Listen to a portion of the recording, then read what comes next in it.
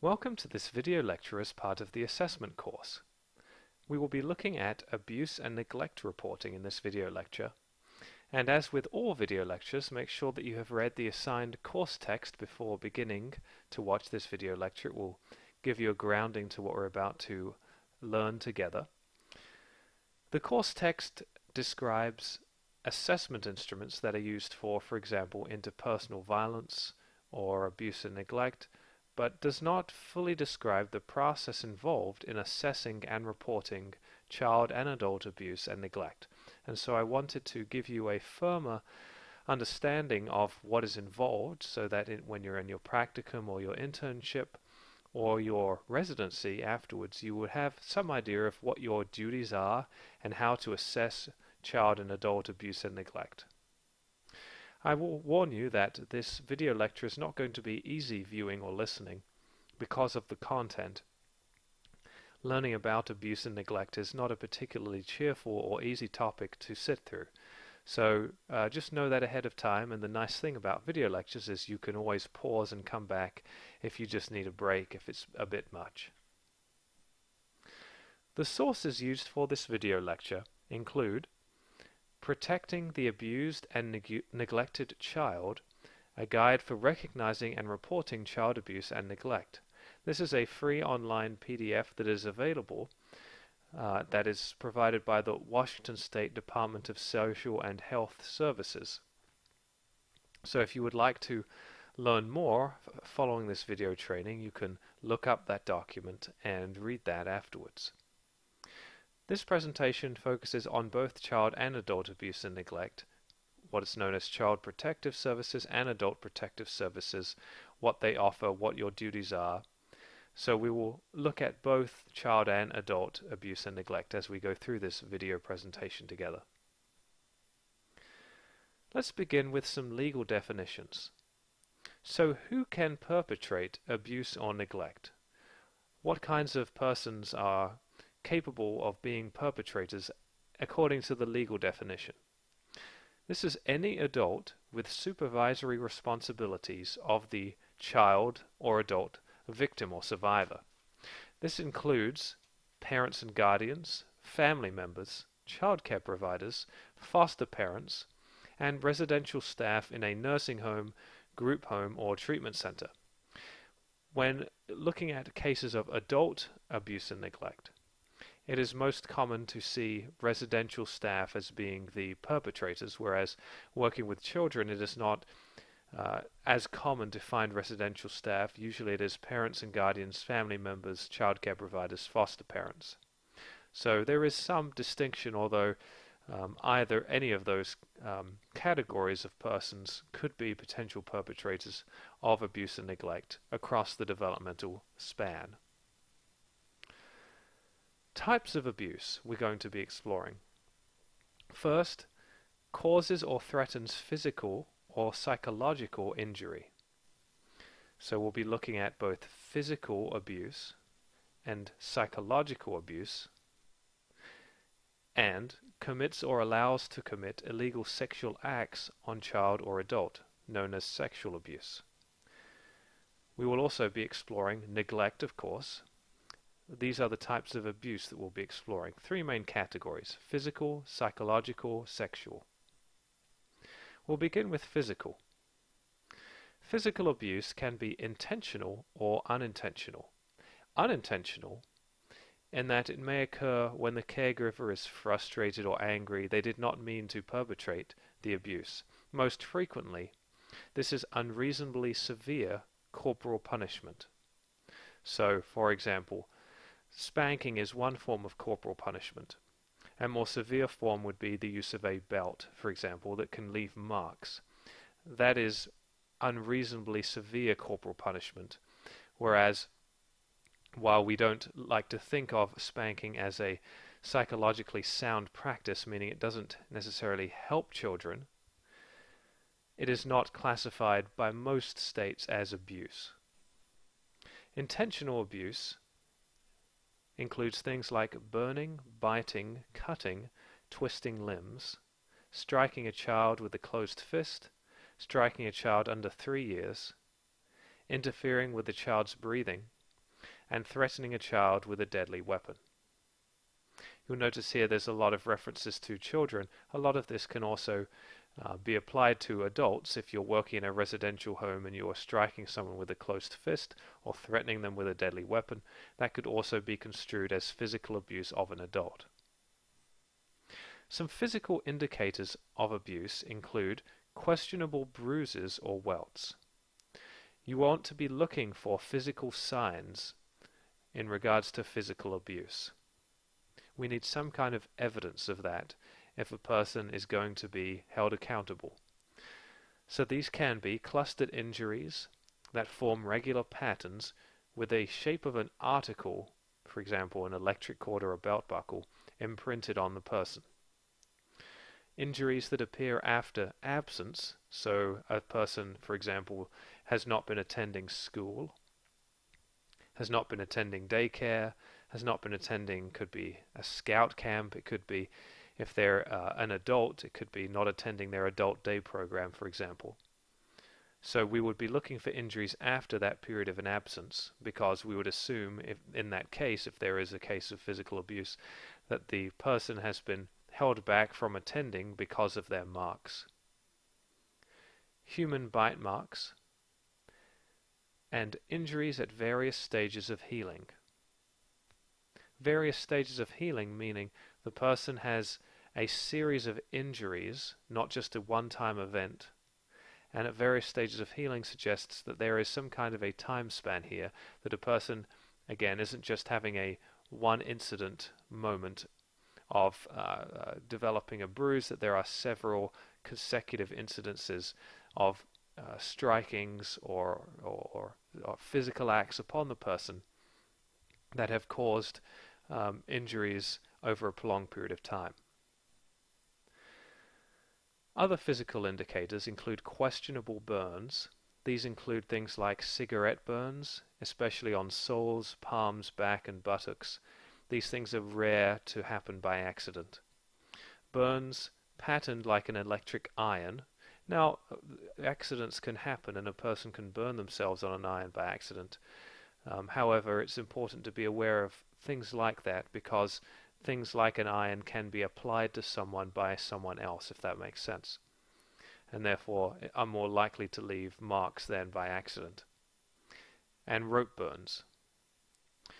We also want to be aware of questionable fractures. Questionable meaning, as we'll get to in a moment, that a person is unlikely to develop these by accident alone. Questionable cuts, scrapes, scratches, or lacerations. Same thing, we're looking particularly for cuts or scrapes or scratches that are unlikely to happen by chance alone. Here are some behavioral indications. Feeling uncomfortable with physical contact, so this is the child or adult survivor feeling uncomfortable when they're around others or being touched. Wincing at sudden movements, apprehensive when other people cry. Polarities of aggression, then withdrawal, so either extremes of behaviors. Being frightened of caretakers and being afraid to go home. Complaining of soreness, moving uncomfortably. Wearing clothing inappropriate to the weather to cover injuries. Hats are included here because sometimes a person can develop bruises on their head, for example. And they may be a chronic runaway. In terms of being apprehensive when others cry, the reason for this is sometimes parents will overreact when children cry, and so children who have been in those environments where physical abuse has been perpetrated by parents who feel overwhelmed, for example, when there's an emotional display, will tend to feel very apprehensive and even tell other children not to cry. Some caretaker characteristics include, and these are characteristics, I should say that up front, meaning they're not going to be apparent in every perpetrator of abuse. History of childhood abuse, substance abuse, uses harsh discipline that is inappropriate to the situation, offers illogical, unconvincing, or contradictory accounts of the injury, stress within the home, relational stress, that could be marital relationship, that kind of close, intimate relationship distress, Could also be family distress, could be even friendship distress even. Employment issues, for example, unemployment or underemployment. Financial concerns or worries.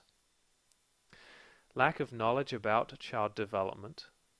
So, for example, not understanding that some children just make mistakes or cry based on their developmental age. That's very normal for them to do that. Misperceiving a person, so seeing a child or an adult survivor as bad or stupid or different or evil. Having a mental disorder, a personality disorder, or psychosis. Failure to keep a person's medical or counseling appointments. This one is important.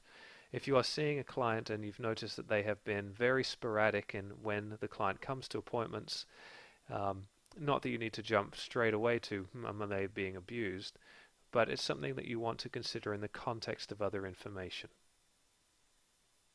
Unrealistic expectations of a person's ability. This again has to do with child development issues, but in addition to that, if you have, say, an adult who has a developmental disability, some of their care support staff may have unrealistic expectations of what they can achieve. Low frustration tolerance, impulsivity, lack of coping skills. This fits in with substance abuse, of course, because whenever a person is using substances, they typically have less of a threshold for tolerating their feelings without acting upon them. They're more impulsive in their actions. They have less inhibition. And isolation from support systems. This means that the caregiver doesn't have a lot of support and may feel very overwhelmed. So we've gone through physical abuse. We will be returning later on to talk about some of the specifics in regards to how you can tell whether something is physical abuse or not. How we can tell whether something is accidental or not, or at least have some indication of that.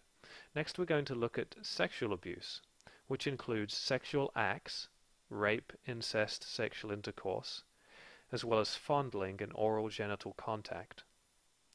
We also need to be attentive to sexual exploitation, which includes indecent exposure, pornography, and prostitution. Whenever someone is in a caretaker capacity, they should not be involving people in pornography, prostitution, and indecent exposure. And that is true for adults as well. Adults who have, for example, developmental disabilities, adults who are in a nursing home, should not be experiencing indecent exposure or be filmed against their will or their knowledge for the purpose of pornography. Sexual abuse can be a single event or over a prolonged period of time, meaning a person may have experienced that as a one-time event, or it may have gone on for several years, several weeks, several months, varying. The perpetrator usually knows the person. Typically they are not a stranger. In the cases of sexual abuse, sexual assault is different, of course. This typically does not involve violence, though can sometimes. Shame makes coming forward to report this extremely difficult. It can take years for a person who has experienced sexual abuse to come forward, and you'll often hear of these cases in the news where a person has been found to have committed sexual abuse of people under their care. This was apparent in the fairly recent past in the Penn State case in terms of their athletics program and inviting young children to train there. But what happened was once some of the cases started coming out, more and more adults would come forward and say, yes, this happened to me as well. And part of the reason why people stay in the shadows, if you will, is because of the shame associated with having experienced sexual abuse. It's not something that we like to talk about. The perpetrator also could threaten to harm the person or their loved ones if they come forward, and this threat can be taken very seriously if you are a child or if you are a vulnerable adult. And it can make coming forward very difficult because, again, a person is afraid of not only their own safety, but the safety of others that they care about. There are some exceptions about sexual abuse that we need to go over before we start looking at a more in-depth understanding of what is involved with sexual abuse. Parents or guardians, a person as authorized by a parent or guardian, or medical professionals may touch a child in their sexual or other intimate parts, genital areas, breasts, for example, for the purposes of caring for hygiene or medical issues. So if a person is being bathed, for example, or if a person is being treated for let's say a problem in their genital area or their breast area by a physician, if that is not improper, if that's just typical regular hygiene or typical medical care, that does not constitute sexual abuse. Some physical indicators of sexual abuse include difficulty walking or sitting, torn, stained or bloody underclothing, pain, itching, bruises or bleeding in genital areas, sexually transmitted diseases, particularly in preteens, and becoming pregnant at a young age. Other behavioral indicators include a reluctance to change clothes, highly sexualized play that is not age appropriate.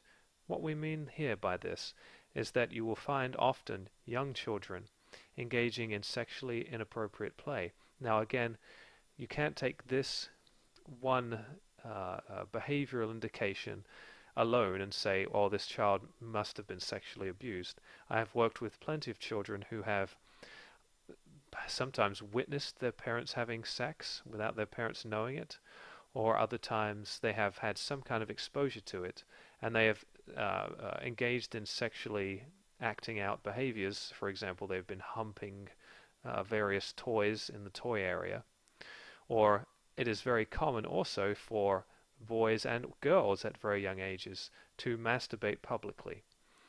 That becomes more problematic when the child will do that even after being redirected or told not to do so. When it's more of a almost compulsive act, that's when we start to worry about sexual abuse. We also are concerned if there's an extreme fear of one particular gender, men or women, a sudden drop in school performance, sleep problems or nightmares, bizarre or unusual sexual behavior. Here we're looking for things like young girls who are stimulating themselves with objects. That is fairly unusual for young children to do that. Detailed knowledge of sex in young children. This is also, again, suggesting that the child has been exposed to something they should not have. Sometimes you will see children who unfortunately have been able to view pornography. Either the parent has some pornography that was not locked up, or the parent plays pornography in front of the children, which is would be considered potential sexual abuse, just depending on the situation. But certainly young children will sometimes have more advanced knowledge than they should have, and if that is so, then we want to know more about that and assess more deeply there. We also look for substance abuse and delinquent behavior, particularly in teenagers. This is a fairly common co-occurring condition with sexual abuse, as well as suicide attempts, self-injury, and eating disorders. Those kinds of behaviors can sometimes indicate a person is experiencing sexual abuse, and I'll add from my clinical experience that when you see those behaviors clustering together, so a person is abusing substances and self-injuring and has an eating disorder and has made suicide attempts and is delinquent at times, if it clusters together strongly like that, we do wonder about, has there been sexual abuse? Caretaker characteristics. The person may be extremely protective or jealous of the child or adult. They may show favoritism, for example, gifts, money, attention, or privileges that they do not provide to non-abused children or adults. They may behave in a secretive or isolated manner, meaning they come and go and people don't know quite where they are at all times, or there's something about their behavior that suggests they're being secretive. They don't, for example, fully disclose to their partner, their wife, their spouse, where they have been for the past several hours. They'll just leave and then come back, and their partner will ask, "Where have you been?" And there's no good response to that. The non-abusing caretaker is frequently absent from the home as well, often unknowingly permitting abuse to occur. This is often the case when you have spouses who are at work when children are at home, so if they work an evening shift job, for example. Can also occur just over the summer months if one parent is watching over the child or another family member is watching over the child. So there are some supervision issues that, if addressed early on, if the parent is aware of, can help to protect against sexual abuse from occurring, though it's not always apparent to family members that a person is abusing. One of the more difficult clinical situations to work through as clinicians is when you know that a family member, say a mother, is aware that an older family member, like an uncle or a grandfather or a even grandmother, has a history of sexually abusing others in the family, and yet they will still allow the child to spend unsupervised time with that person. It's a very difficult thing to sit with as therapists because we know that that parent is presumably unwittingly putting that child at risk.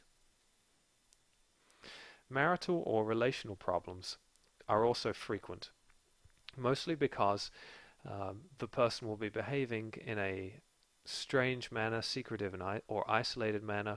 Often there is a correlate with domestic violence.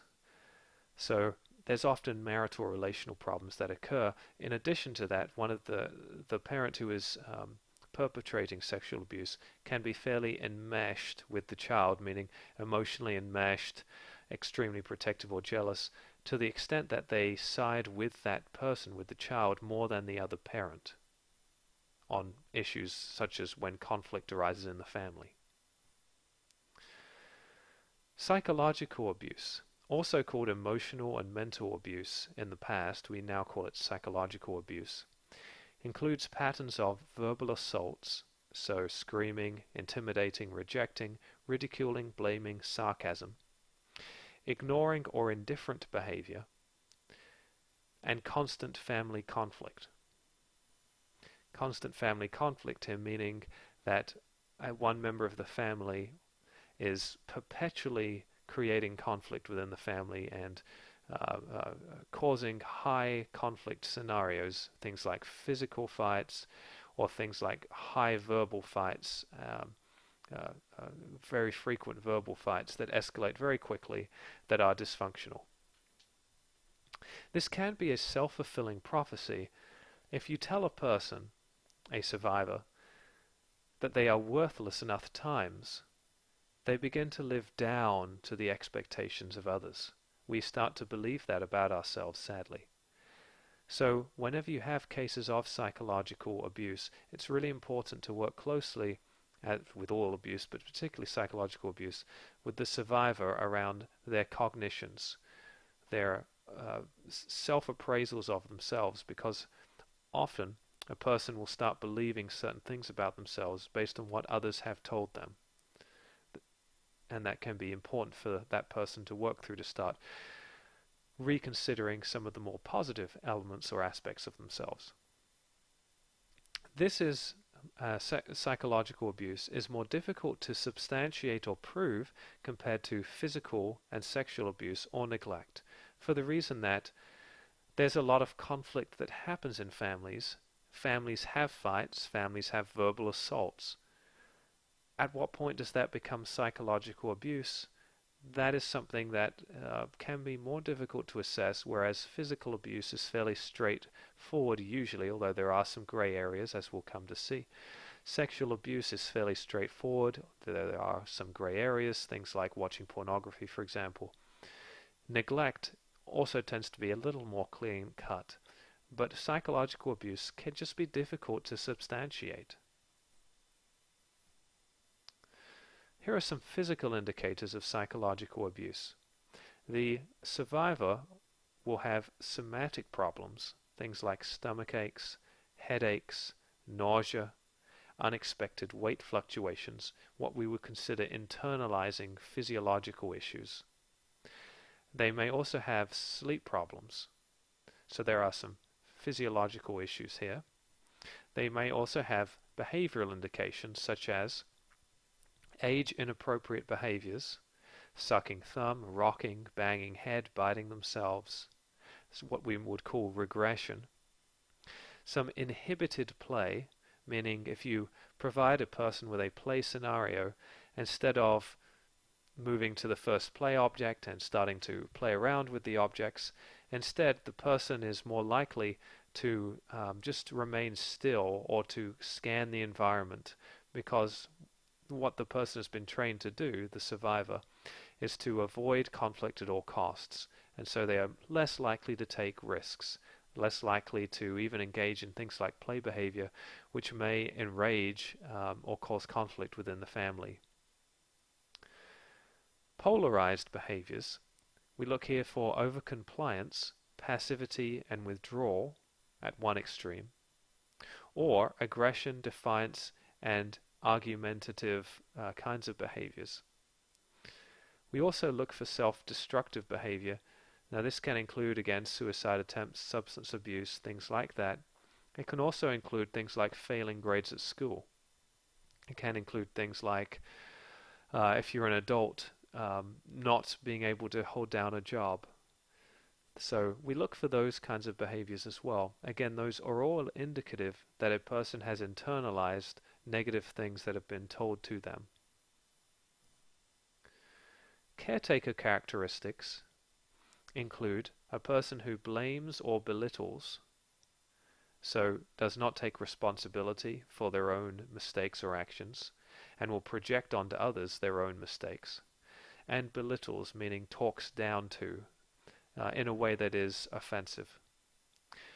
Ignores or rejects, withholds affection, shows favoritism, is apathetic in their attitude toward a person, is unconcerned about their problems, has unrealistic demands, and has a history of domestic violence, is either the victim or the perpetrator of that. So we've talked about physical abuse, sexual abuse, and psychological abuse. Next we're going to talk about neglect. Neglect is a failure to provide for a person's physical survival needs. Neglect is often chronic in nature, meaning that a person's needs aren't just not met during one specific episode of time. It tends to be a prolonged period in which a person's needs are not met.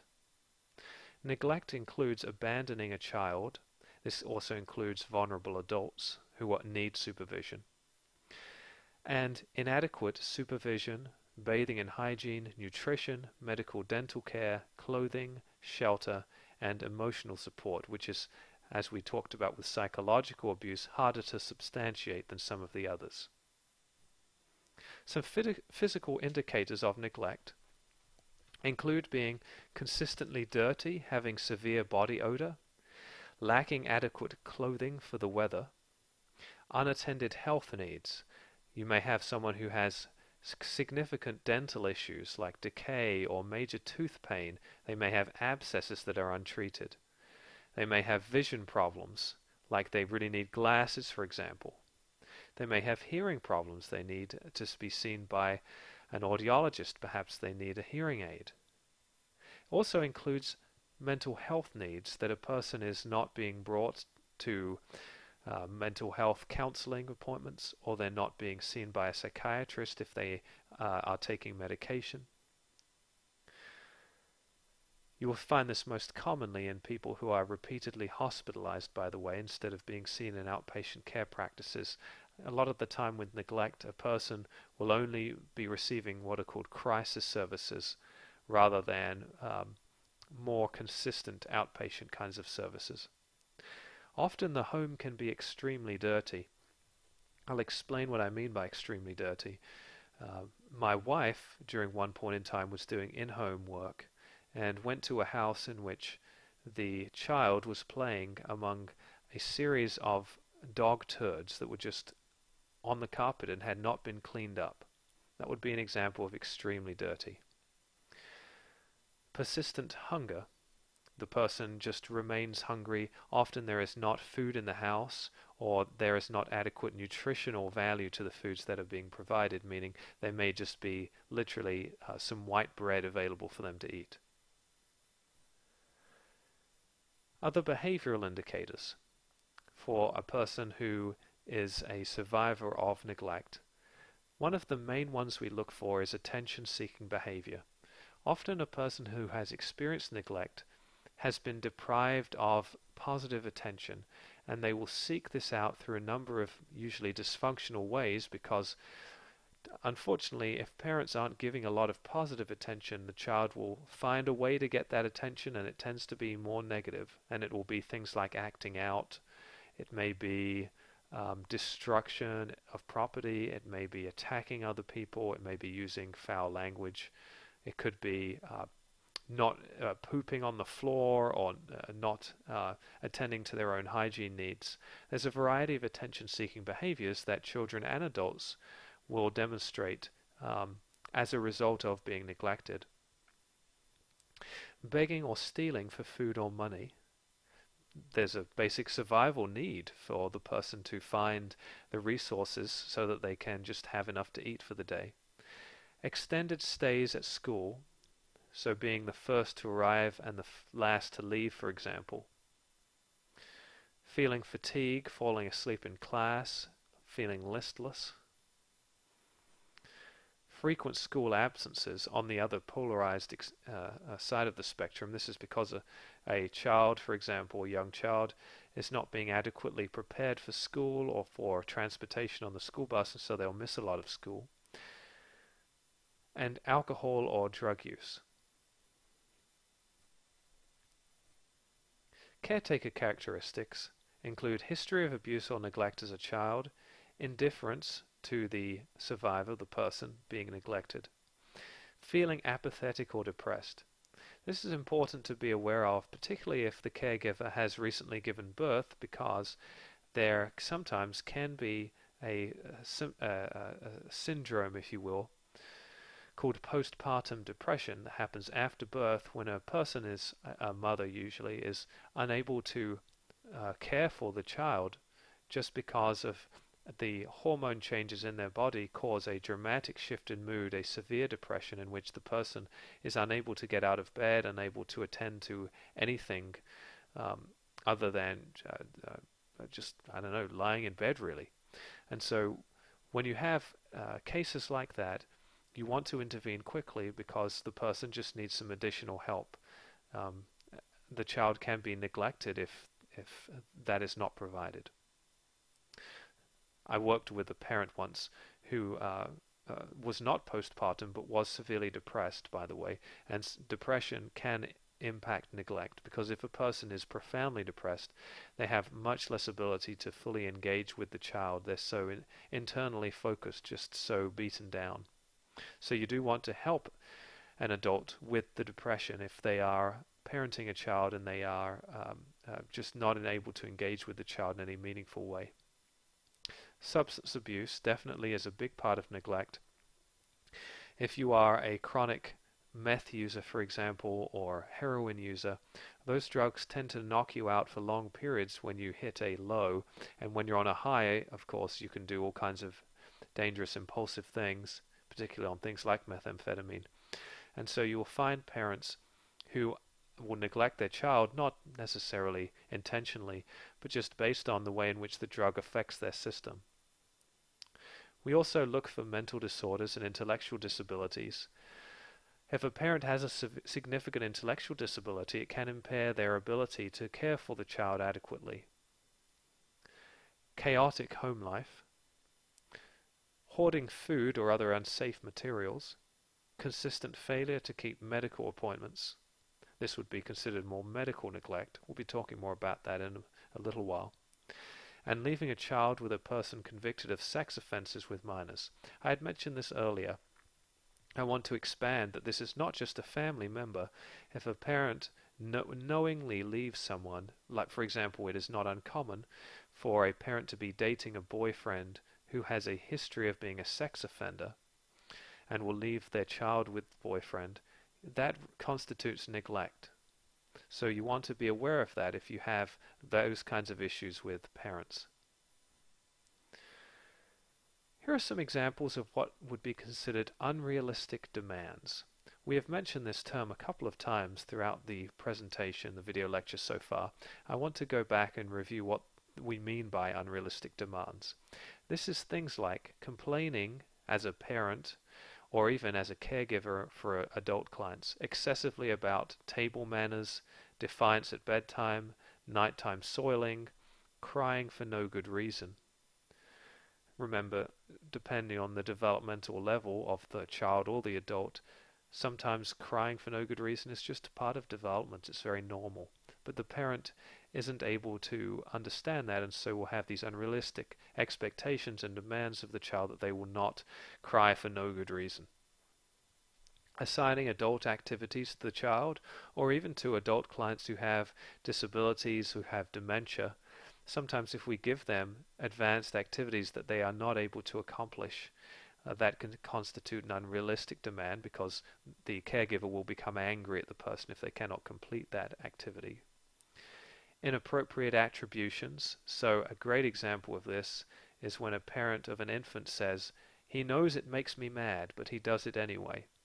The point here is that infants aren't intentionally doing things to make the parent angry, but the parent is attributing that to the infant, that's their rationale, their motivation, their intention behind the behavior. Denying legitimate medical illnesses, injuries, and developmental delays. So when someone has a legitimate, for example, developmental delay as an adult, if the caregiver is unwilling to accept that and says, no, they're just faking it, or no, we need to treat them as someone who is capable of so much more than that. That can be dangerous because it sets up the person for a failure, really. And excessive anger at the child's performance or conduct. So let's say that a child is out in public and misbehaves by they're eating, let's say they're at a restaurant and they don't finish all of their food, or they drop something on the floor by accident, or even worse, they spill ketchup on their shirt. The parent will scream and yell at the child for doing so, and this is just excessive anger for the situation. Frustration is one thing, excessive anger is another. Other questionable reporting situations that we're going to be exploring a little bit are corporal punishment, unsupervised or latchkey children, and failure to obtain medical care. We're going to explore corporal punishment first, so we're returning back to physical abuse, and I said that we would explore whether or not something is abuse or an accident. So we're going to be looking at this, and how do we tell? How do we know? So let's look at that first, and then we'll move on to looking at more neglect with unsupervised latchkey children and medical neglect, failure to obtain medical care. These are three questionable reporting situations that will come up fairly regularly, and you need to be aware of whether or not you can report these. So in regards to corporal punishment, this is spanking, for example, for a child who has misbehaved. There is a fine line between abuse and discipline. In most states, it is legal for a parent to spank their child. By the way, it is not legal for a non-parental figure to spank a child. So, for example, in a school setting, you cannot do that as a teacher or as a principal. So it does depend on who is doing that first. And then second, it depends on the severity of the spanking, if you will, the corporal punishment. At some point, there is a line by which if a person is overly harsh or overly forceful, it becomes abuse rather than discipline. I mentioned earlier that corporal punishment is not thought of as psychologically sound mostly because it's not effective. It is more reinforcing to adults than the child, meaning if you're an adult who engages in spanking, usually we feel, if we do that, we feel better about that, even though we may feel guilty afterwards, but we feel like we've done something. Now the child is going to listen to me. So the parent receives some reinforcement, but the child doesn't receive reinforcement really at all. There's no impetus to not do that again. In fact, the child may become angry at the caregiver and do something out of spite or retaliation. It's not uncommon for there to be some kind of a revenge action from the child rather than accepting the spanking and moving on. So it can cause issues just in terms of how effective it is. In addition to that, it can cause major problems with trust. When you are physically spanking a child, it does erode to some degree the trust that you may have in between the parent and the child, or the caregiver and the child. Just because physical striking does not increase trust. It does not help us to feel closer to others. It does not feel like we can be soothed by others. It feels like the other person is threatening, is a danger to us. This can easily become abuse, that we talked about the fine line between abuse and discipline, because of differentials in size and power and the use of force. An adult is typically much, much larger and physically more powerful than the child, and so a strike or a spank to the adult may seem fairly light, but to the child that may seem fairly forceful depending on the child. So again, it's a grey area. And something you probably, if you're working with parents who spank, want to be talking with parents about, because there are more effective parenting strategies for dealing with problem behavior than spanking. Things like, as you'll be learning about when you take your family counseling class, things like natural and logical consequences.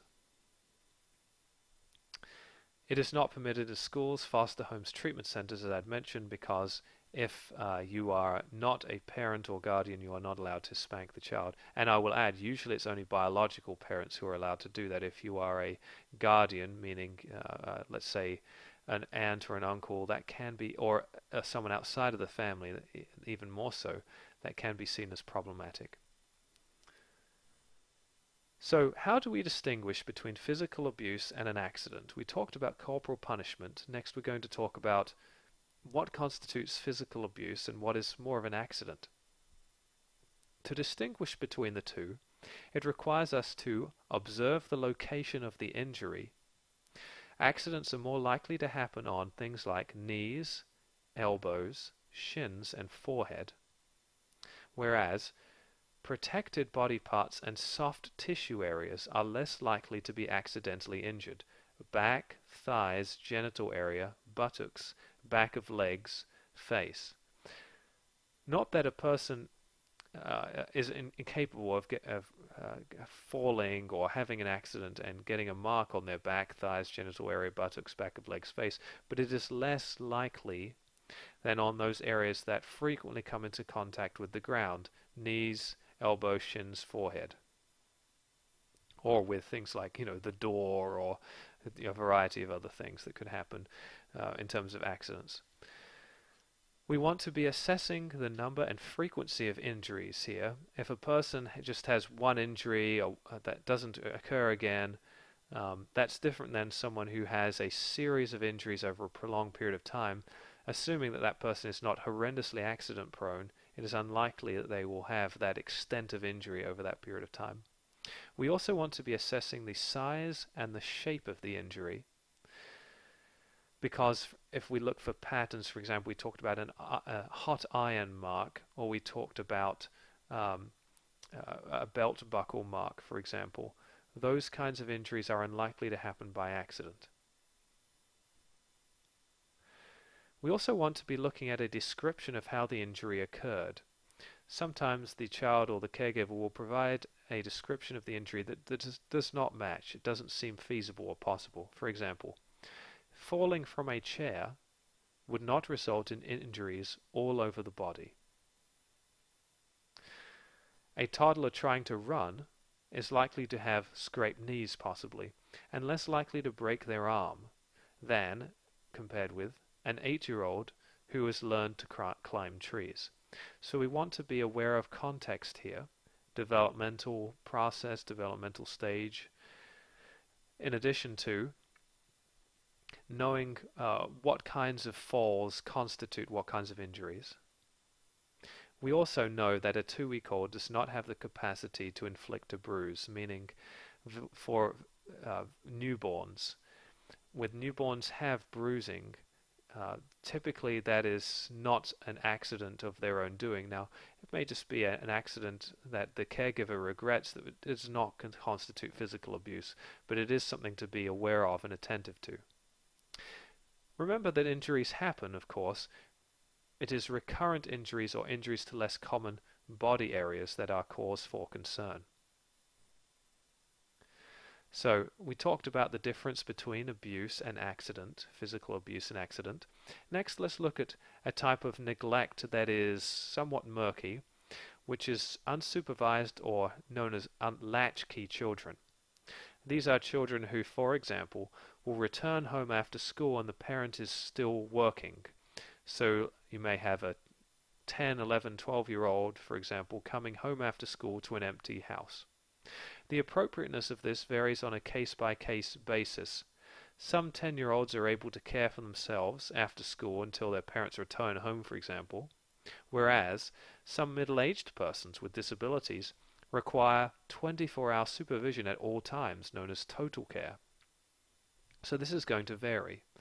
I will say, though, that if a child is under the age of 10 and they are left unsupervised for long periods of time, say the parents leave the country for a business trip and the child is left unsupervised, that constitutes neglect automatically because that's child abandonment.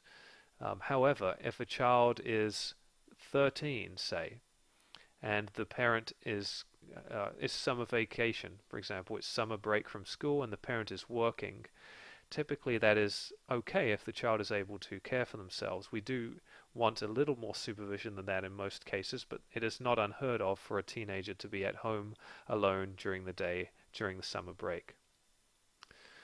Note that children may be able to care for themselves, but may not be able to care for younger children. So in the case of a 13-year-old, it may be appropriate for them to be at home playing video games or whatever over the summer while their parents are at work, but it may be inappropriate for them to be caring for their 5-year-old sister during that point in time. Parents must be accessible, a phone call away, and ready to leave and come home as needed in cases like that. Parents should not be out of the country. They should not be unable to quickly return home in the case of an accident or an emergency. Let's look at medical neglect and failure to obtain medical care. This is difficult to substantiate and must be considered in light of available resources. So, for example, if a person lives in a rural area and there are not medical services easily provided to them, financial ability to pay for treatment, cultural and religious beliefs about things like Western medicine, consequences of failure to obtain medical care, and for example, there may be a very minimal consequence for failing to obtain medical care. Let's say the child needs a wellness appointment checkup, and there's not a horrendous aftershock from not attending that appointment. Whereas if a child has a substantial medical issue, something like diabetes, it could be something else like they have perhaps cancer during childhood and they are not cared for that adequately, that is different. And the caregiver's understanding of medical necessity, you cannot say that a parent is being neglectful if they don't understand the risks involved. If they don't understand what may happen to their child. Education, therefore, is important for parents so they understand exactly what their child or their adult under their care is going through, and so they're able to better take care of them and help them with their medical issues. Some situations outside the scope of reporting include educational neglect, known as truancy. This is not something you would call CPS or APS about. It is usually handled by schools. Lack of immunizations and preventative care. This is a controversial issue because parents will not vaccinate their children for a variety of reasons. This does not constitute medical neglect in most states currently at this time of doing this video lecture. Failure to use seatbelts as restraints. This is a legal issue. A parent can get into major legal problems with not doing that with children, but it does not constitute neglect. And non-adult caregiver sexual abuse. This includes child-on-child sexual abuse. So if you have, for example, a child in the home who is being abused by another child in the home, and the child is below the age of 16, the parent and the child cannot be, for the child perpetrating that, cannot be charged with physical abuse, sexual abuse, those issues, with one exception. If it is very apparent that there is a supervision issue going on, meaning the parent needs to be around more, the parent is absent, and that is why this abuse is occurring, if there is a easy way if it is readily apparent that the parent is not supervising appropriately, then the parent can be found to be the perpetrator of neglect because they are not supervising appropriately, and that's why this abuse is occurring between siblings or children. Locality issues. This is also fairly frequent to come up. I just had mentioned child-on-child sexual abuse. That can come up as well fairly frequently. This is another issue that may come up in your future clinical work. You should still report cases of abuse or neglect for the following scenario. The caregiver is outside of state lines, so in another state, and the child reports a history of being abused or neglected by them. In such a case, you would report the abuse or neglect to that caregiver's jurisdiction where they are currently residing. The rationale here is that by doing so, there will be a CPS or APS agency that will follow up, and that the caregiver may still be abusing or neglecting others. Even if they don't have regular contact with that child or adult, we still want to be reporting that because that person may be perpetrating more abuse or neglect towards others. So even when a person is several states away, we still want to be calling up that state, that locality in which they reside, and making that report. You should still report cases of abuse or neglect for the following scenario. We're going to talk about issues of history now. If a child reports history of abuse or neglect by a caregiver from several years back, it may even be 10 years back, because remember, with things like sexual abuse, a person does not feel ready to talk about that right away, and young children, of course, may not even understand what's going on fully.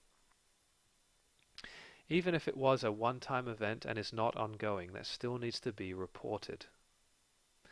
Unless it is severe, sexual abuse for example, it is unlikely that CPS or APS are going to intervene strongly. That doesn't mean that your obligations as a mandated reporter, which we'll talk about in a moment, are any less. You still have to report that, but just know that, and you can tell this to the client, that because this is in the way back past, it's kind of unlikely that CPS or APS is going to do a lot about that. So nevertheless, it's important for the report to be made. Why you should report. First, it is required by law.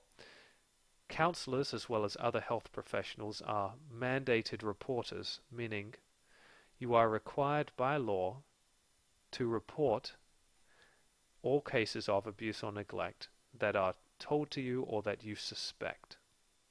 The purpose of this is to protect vulnerable populations, both your client and future persons who are at risk from coming into contact with the potential perpetrator, the alleged perpetrator.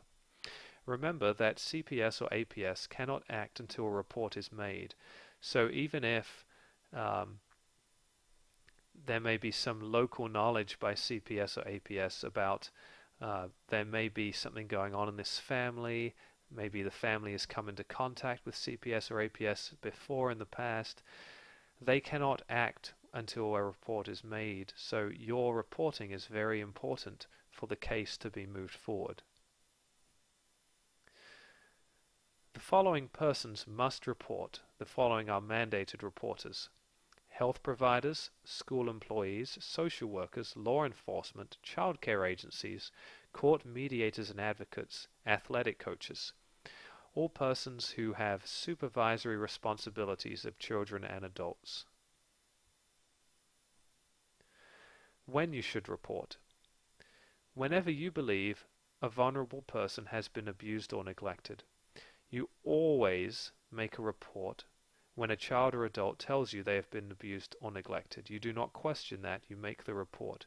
Even if you doubt the veracity of that, and you will have children, usually children, who will report abuse or neglect based on family conflict and wanting to get back at an adult for an issue that they have, and typically that's usually an indication of more psychological abuse than it is physical or sexual abuse. If there's no history of that and you really don't think that's going on, there still can be abuse involved, is what I'm trying to say.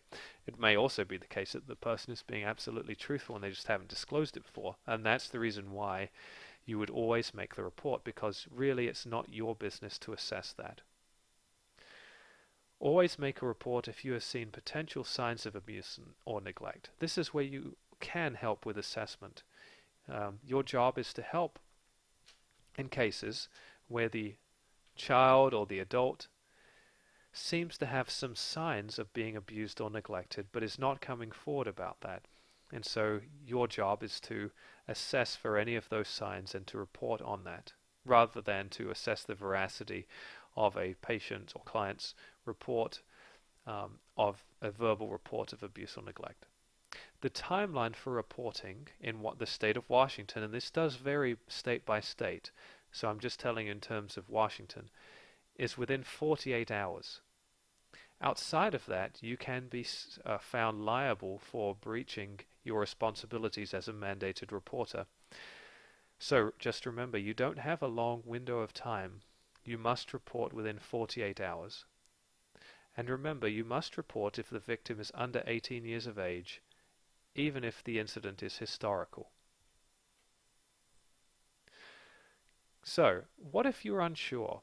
What if you just have a case and it's kind of grey and murky? I don't know, you're just not sure about what to report or not. And this will happen in clinical practice. I can tell you it happens more often than I thought it would, which is you have cases that are kind of, I don't know, on the borderline. It's hard to know if it really is abuse or neglect, or if it's not, or if it meets the criteria. In those cases, I recommend the following. Contacting CPS and APS and asking the following in a broad, general, non-specific manner. I have a hypothetical case that I want your opinion about. Let's say I have a child or adult client who has reported that blank, you would fill in the blank there. Or let's say I have observed that a child or adult has whatever it is that you've observed. Would you consider this to be reportable to your agency as abuse or neglect? So you're not giving client-specific information, but you are describing a situation and asking if that qualifies. If the person says yes, then you give them the full report.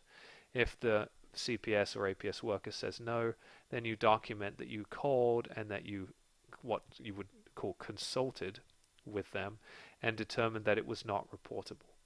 Either way, you have met your obligations as a mandated reporter. How you should report. There are two different avenues of doing this. Daytime hours are best if you can do that, because you can make a direct report to the local CPS, APS agency for the county the abuse or neglect occurred in, and that results in faster response times usually. You can also report after hours.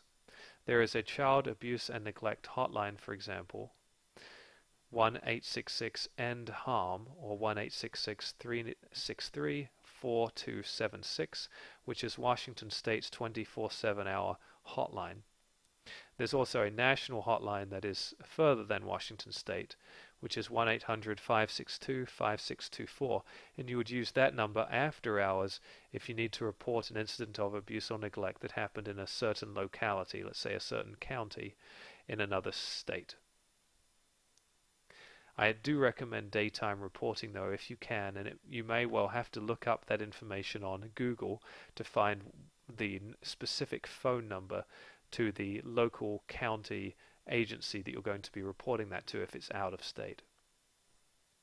Or even if it's within state, you still need to do that digging to find that phone number.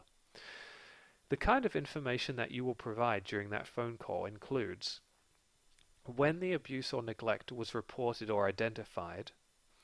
There's a date or a time here that you need to be documenting before you make that phone call.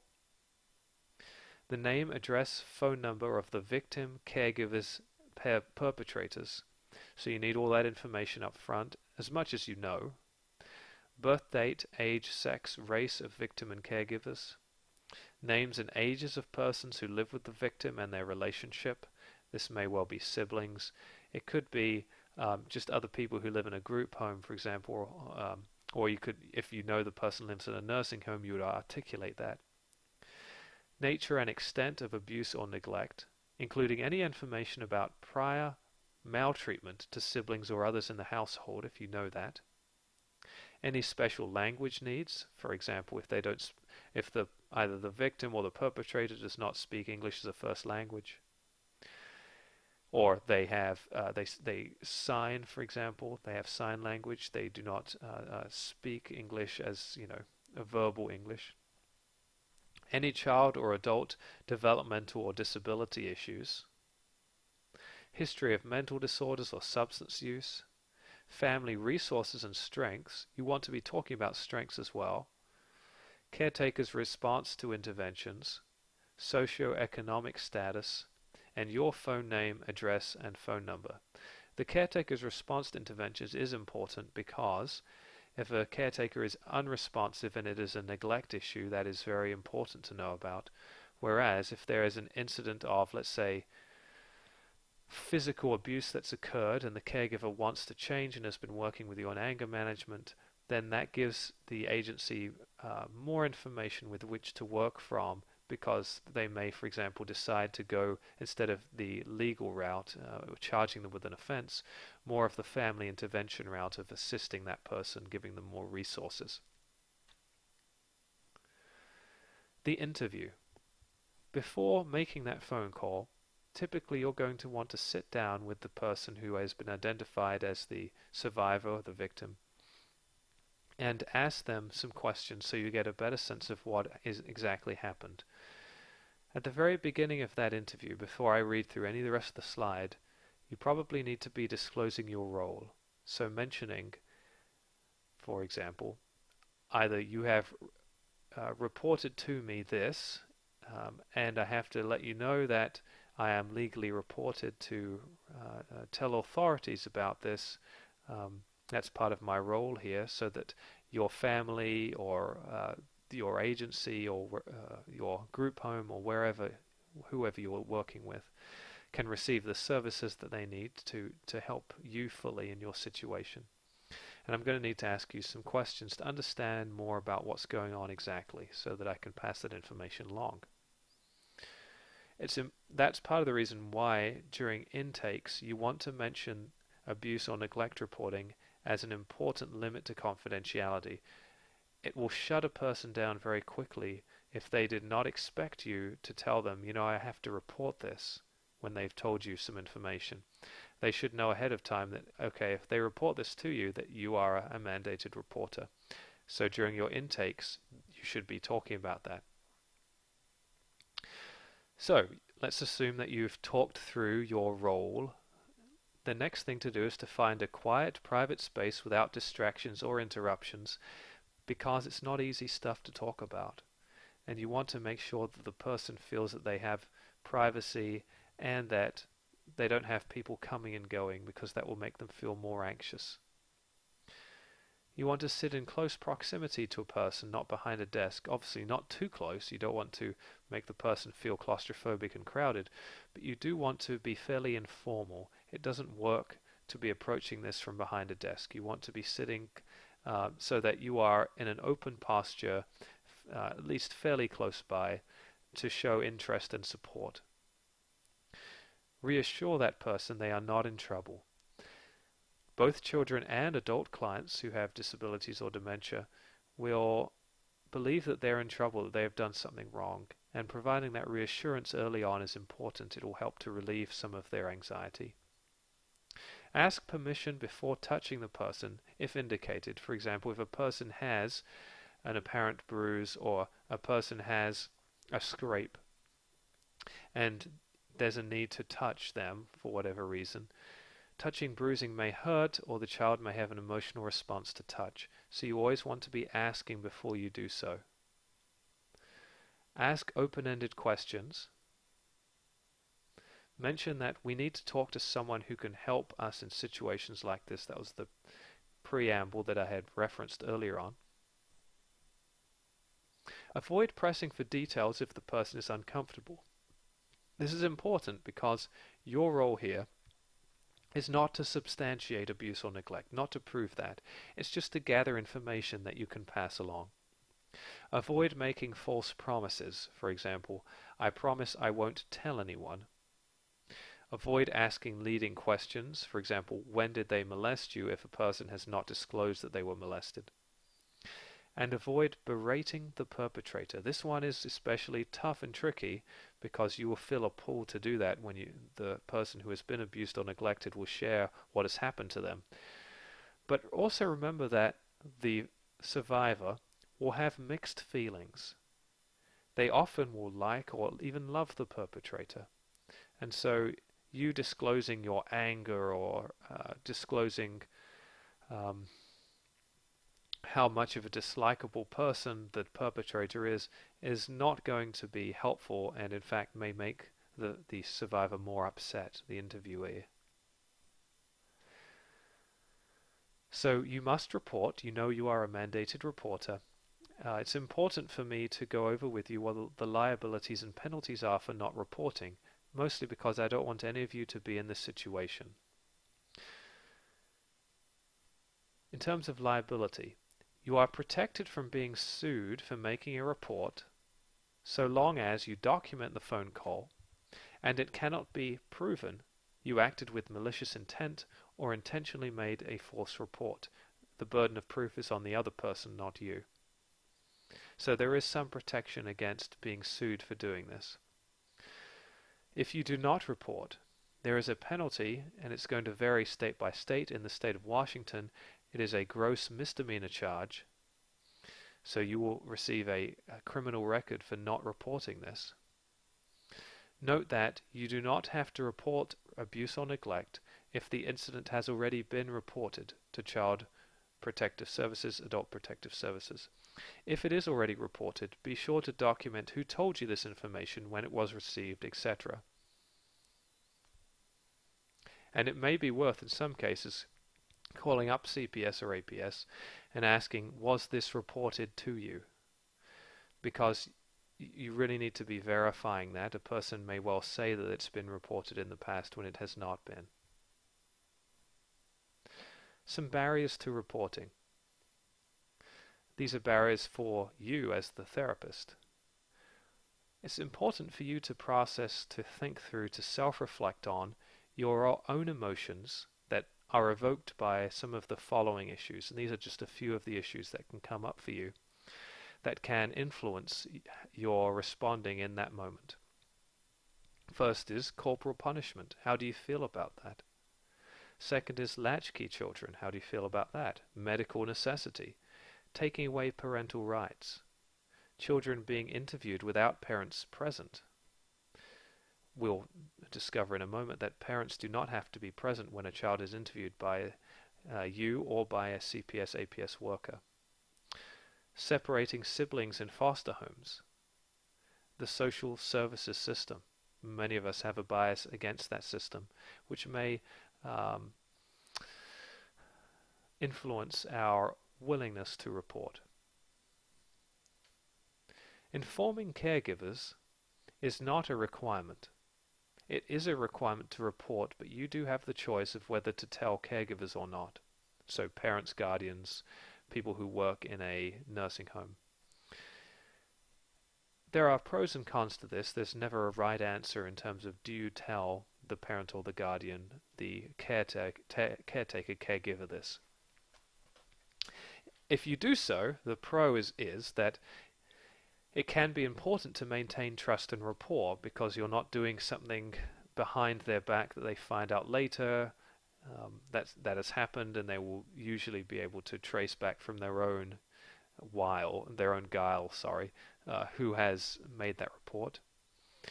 The con is you do not disclose if it puts the dependent person at risk, meaning if there's a situation of physical abuse or sexual abuse, or the person is in danger, the survivor is in danger, you do not tell the caregiver. You imagine, for example, a parent who becomes very angry at finding out their child has, or the adult, vulnerable adult has reported abuse or neglect, and responds by punishing the child or the vulnerable adult for doing so. If you are unsure, you can always discuss this with the CPS or APS worker during the phone call, in terms of do I inform the caregiver or not, so you can always consult. If you are disclosing to the caregiver, if you decide to do that, be honest. Mention your role as a mandated reporter. Mention that it is not your role to prove whether a verbal report or marks or bruises constitute abuse or neglect. That's the role for somebody else, and it's just your role to report that. You must still report marks that may have been caused by accidental means. It's not your role, really, to assess whether or not those were accidental or not. Most of the time, reports lead to help services rather than children or dependents being taken away via the foster care system, for example. Parents will fear that their child is going to be taken away, which may happen depending on severity, but most of the time services are provided instead. In terms of confidentiality, your privacy is not guaranteed as a reporter. You should know this. Not that you should already know this, but it is important for you to know this. Your identity may be revealed in a court of law if CPS or APS records are under subpoena, so people can find out who made that report and what was said. So, just tell the basic facts, everything you observe. Do not give your clinical opinion. That is for the CPS or APS worker to decide. In terms of typical CPS or APS responses, there are a variety of these. One is the family assessment response, that includes services to the family. The second is the investigation response, which is usually more of a legal matter, basically assessing whether or not a person can be charged of a crime. The alleged perpetrator has the right to appeal the investigation findings in that case. And if there is a decision to remove the child from the home and into a foster care placement or group home placement, there is the allowance or provision for the person, the child, the survivor, the adult, to be placed in a 72-hour shelter care hold, which is based on business days. So if they're placed there on a Saturday, then their 72 hours would begin actually on a Monday, unless that was a holiday. But the social services is allowed to take away the child or the vulnerable adult, that is presumed to be the survivor of abuse or neglect, for a 72-hour period while an assessment is made about whether or not the abuse or neglect occurred and what to do about that. The family assessment response is the least severe and, in many ways, one of the most helpful responses. It is not used, I will say, in cases where there is severe abuse or neglect. It is used more when there is an issue that can be worked through, remediated. The focus is on assessing whether services are needed rather than whether abuse or neglect occurred. So there's already an assumption that perhaps abuse or neglect occurred, but really we don't need to be moving forward with um, uh, um, basically charging a person with an offense. Instead, we need to be providing services to try to help this family. So again, indicated if there's no immediate threat to safety or well-being, it's not severe. Examples would include lack of supervision, physical neglect, minor physical injury, emotional abuse or neglect. This can take about 45 to 60 days for the assessment before services are provided. In the family assessment response, the types of services that may be provided based on the assessment include individual counseling, family counseling, parenting groups or classes, respite daycare, family supervision or home visits, and a safety plan that's generated with the caregiver and the CPS-APS worker. In the family assessment response,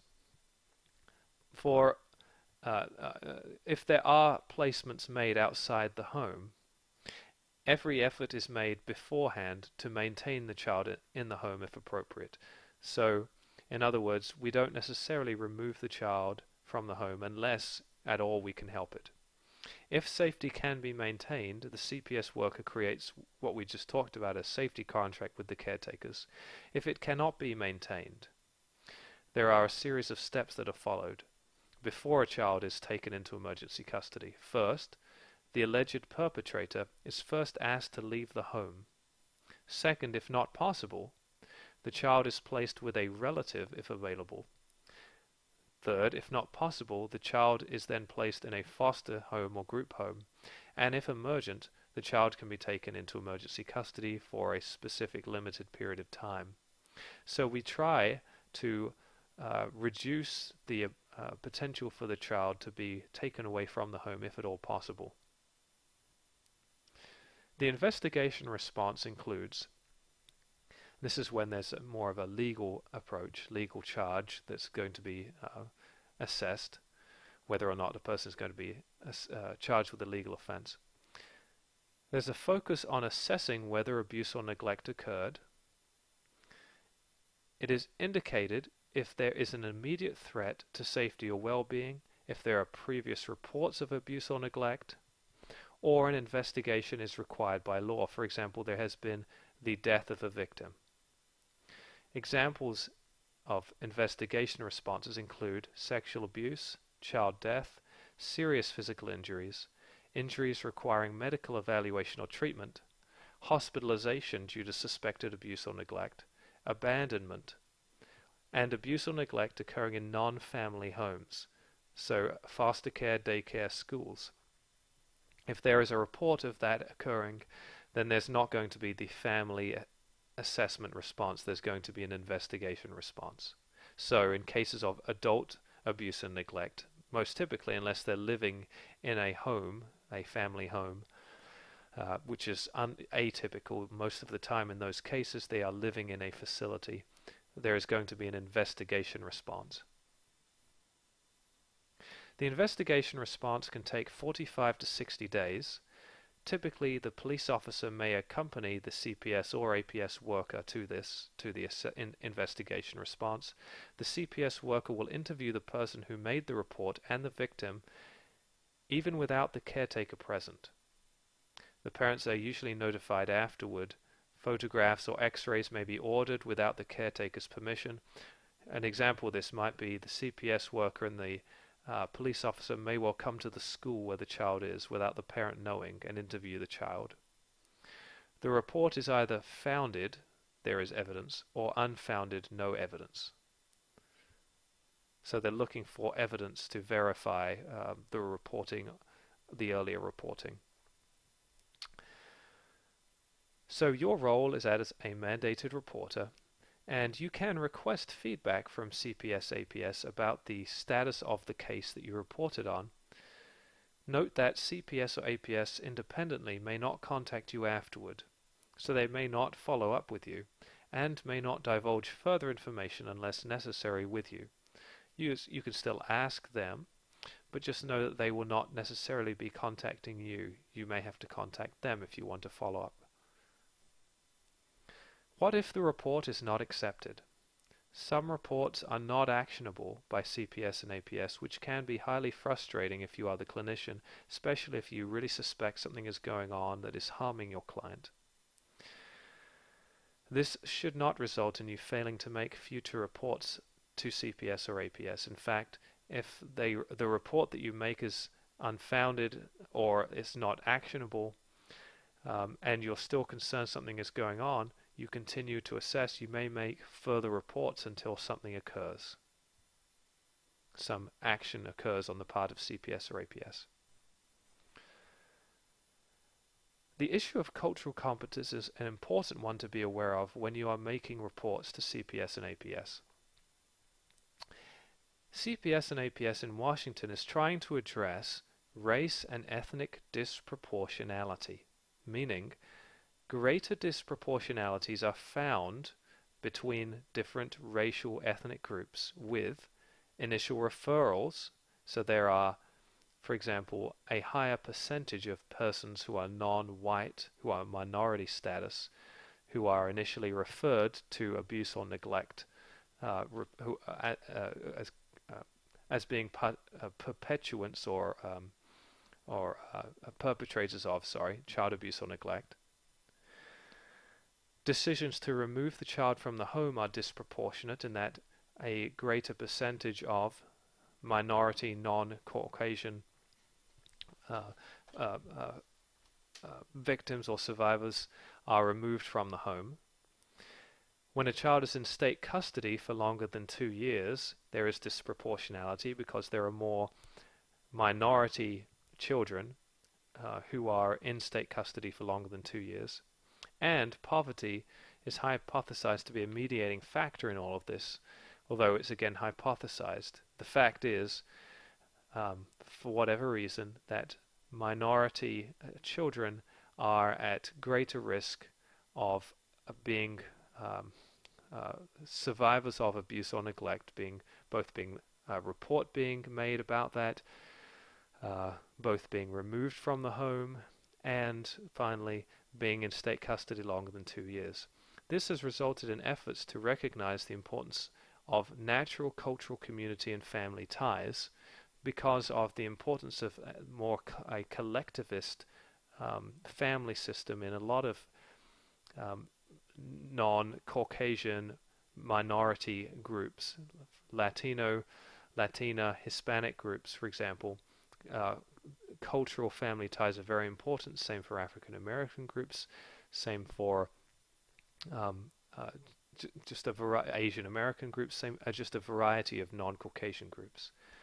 In addition to this, we want to identify tribal affiliation for Native Americans who are involved in abuse or neglect reporting, because if they are on a reservation, decisions are made by the child's tribe, that the tribe has jurisdiction rather than CPS, APS, and that's important to be aware of.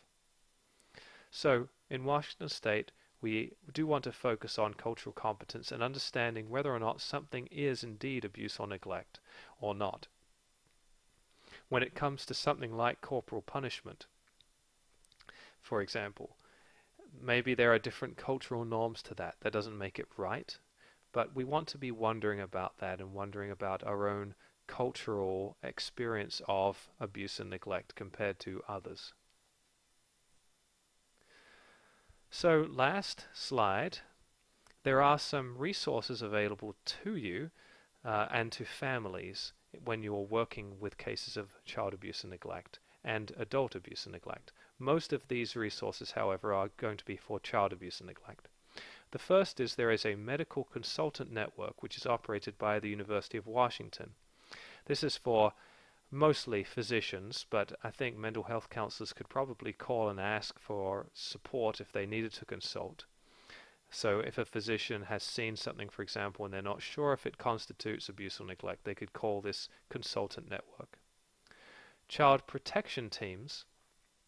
Every community in Washington State has a team that staff cases, review issues, and assist in treatment planning. Family team decision making decides where the child should live. This is comprised of social workers and families. This is when the child is in the foster care system, typically, although it can also operate when the child is being considered for a residential placement. And families and youth in conflict. This is when families may request family reconciliation services, also known as foster care prevention services, which serves to protect, strengthen, and preserve families rather than split up the family. Again, a form of foster care prevention, which is free of charge, completely free, voluntary, and family-focused. So if there is a family who is in crisis or is at risk of abuse or neglect, this can be a very useful resource, Family and Youth in Conflict. It's a program run in the state of Washington. So that concludes our video lecture on abuse and neglect reporting, and it's been a long lecture, so I hope that you've been able to sit in there with me and get through this, and that it will be helpful to you in your future work. And please bring questions to class if you have some, and I look forward to hearing about those. This concludes the video lecture on abuse and neglect reporting.